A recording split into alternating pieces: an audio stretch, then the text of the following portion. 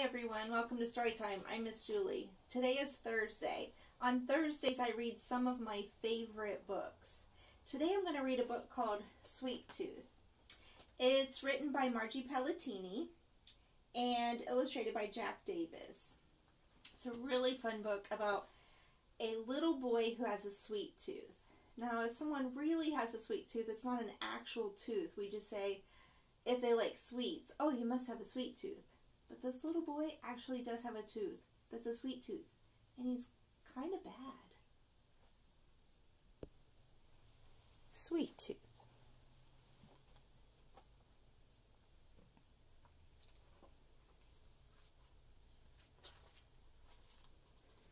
This is Stuart, your typical, average, everyday kid. Except for one thing. An ear. Ah, yes. There it is, all right. The molar in the back. You're probably saying, a tooth? What's the big deal about a tooth? And ordinarily, you would be correct. But that is no ordinary tooth. This is Stuart's sweet tooth. One nagging, annoying, demanding, blah, blah, blah, enough with the yakking. I need a candy bar now. Very loud sweet tooth. Does it have that gooey stuff in the middle? 'Cause it's gotta have that gooey stuff in the middle. There, said Stuart through a smeared kisser and a gulp. Satisfied? Ah, sweet. Yes, a tooth that wants what it wants, when it wants it, and lets everybody know it. Take, for example, 2 years ago, at Cousin Charlotte's wedding. Stuart was on his best behavior. His shoes were shined, bow tie straight, hands were spotless. Grandfather had just lifted his glass to toast the bride and groom when, I'm falling asleep here. Come on, move it along, Gramps. Cut the cake. Time to cut the cake. I want the end hunk with all the icing. I don't know him, uttered Mother through a gritted smile. He doesn't belong to me, said Dad under his breath. Who is that boy? Muttered Grandmother. Stuart wiped the pink rose from his lips. It's the sweet tooth. It was not a pretty picture. The tooth was no better behaved in school. Stuart had enough detention slips to wallpaper his room. Why, just 2 weeks ago. Who can tell me the capital of North Dakota? Asked Miss Finnegan in geography class. Jelly beans, said a muffled voice from the back of the room. Did you say something, Stuart? Asked Miss Finnegan. Licorice. Stuart, I'm afraid I can't hear your answer, said Miss Finnegan. Lollipops. You're going to have to speak up, Stuart. Hey, I'm dying here for a couple of chocolate peanut butter cups, okay? Detention slip number 432. But I'm telling you, it's not me, said Stuart as he was led away to the principal's office. It's the tooth. The movies? You don't really want to go there, do you? Not with Stuart, anyway.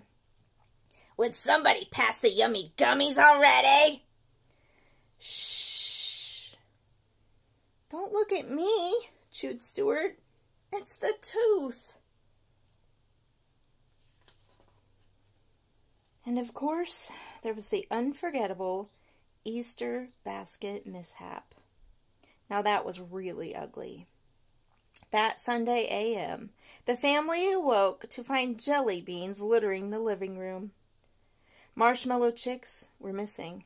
The trail of crumpled yellow foil wrappers led to one person and one person only. Oh, Stuart! cried a disappointed mother and dad. I can't look, whimpered his sister Allison, closing her eyes. Those chocolate bunnies never had a chance, moaned Stuart, rubbing his belly-aching stomach. It was the tooth. Hey, can we stop going down memory lane here and open up that bag of cookies? That's it, I've had enough, cried Stuart. Enough? I haven't even had one. No more cookies, shouted Stuart. No more candy. No more cake. No more nothing. That's no more anything, said the tooth. And who do you think you're kidding, kid? Bring on those chocolate chips. Stuart sighed. What choice did he have?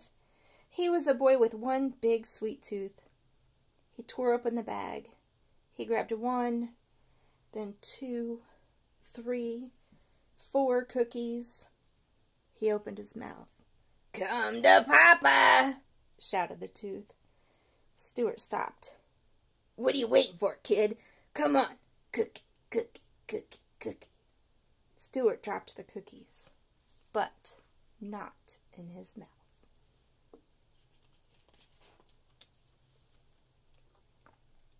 It's over, Tooth, said a suddenly determined Stuart. I'm cutting you off, starting right now. It's cold turkey.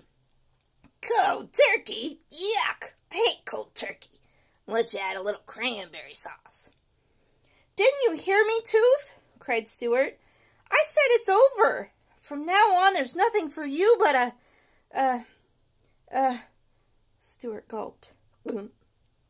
Healthy diet. Healthy? Kid, say you don't mean it, wailed the tooth. But Stuart meant it. He meant it all right. He meant every word. Yes, it was trying. Yes, it was difficult. Okay, it was darn near impossible. But Stuart stayed strong.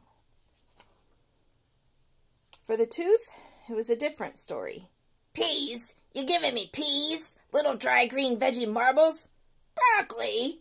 You're feeding me a shrub? That's not going to do it. Dessert? Where's dessert? I'm begging you, when do we get to the good stuff? I can't hear you, said Stuart, putting down his fork and placing his hands over his ears. Strong. He stayed strong.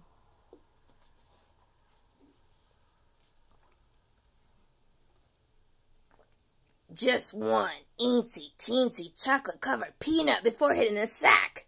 How about it? A nosh, a nibble, a breath mint, something. Forget it, said Stuart, turning off the light. Strong, strong. Come on, what do you say? 1 spoonful of sugar, urged the tooth, as Stuart ate his cereal. Stuart shook his head. The tooth was losing its grip, and it knew it. A drop of chocolate milk, 1 measly little crumb bun crumb. No way, said Stuart. Very strong. Hey, watch that toothbrush, shouted the tooth. And keep that tongue of yours on the other side of your mouth. Trying to wiggle me out of here, huh? I'm not going, kid. I'm not going anywhere. Do you hear me? Do you hear me? Stuart brushed, flossed, gargled. Moaned the tooth weakly. He's not hearing me. I'll get you for this, kid. Stuart smiled. He was winning. Oh, yes, he was winning. 3 days passed. The tooth was quiet. Very quiet. Almost too quiet. But Stuart wasn't thinking tooth. He was thinking baseball. It was the biggest game of the season. Bottom of the 9th. Stuart was at the plate. Runners were on second and third. 2 outs, 2 strikes. The crowd was on their feet. The game was on the line. Stuart's team was down by 1 run. The pitcher went into his windup. There was a hush from the stands. A big, fat fastball was heading to the plate. It was all up to Stuart, and then, boy, can I go for a hunk of bubblegum right now? Swing. Swish. Strike 3, yelled the umpire. You're out. Gotcha, said the tooth. Now go get me some goodies. I'll get you goodies, mumbled Stuart, dropping the bat.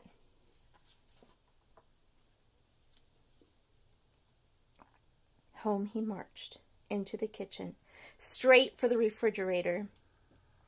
He yanked open the door, rustled through the vegetable bin. He flung lettuce. He tossed tomatoes. He hurled a head of cauliflower.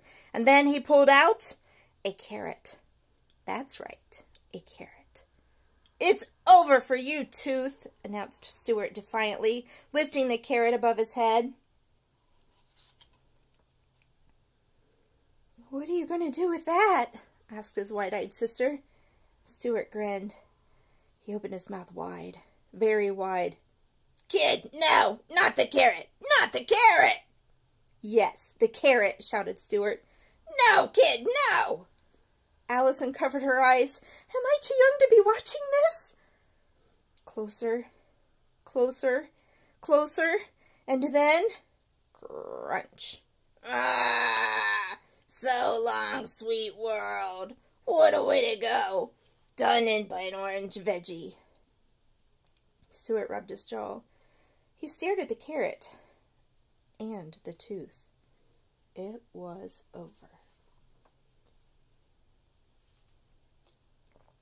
"What's going to happen to it?" asked Allison as she followed her brother upstairs to the bedroom. Stuart placed the molar under his pillow, then looked at his sister. "Who knows?" he said with a big smile. "That's the tooth fairy's problem now." "Wah, wah, wah," cried the baby teeth. "Woof!" yapped the canine. "Please be quiet," said the wisdom tooth. "I'm trying to read." "Pipe down, wise guy. What does a sweet tooth have to do to get an ice cream sundae around here with hot fudge? And throw on some sprinkles while you're at it." The tooth fairy sighed. "Rotten teeth.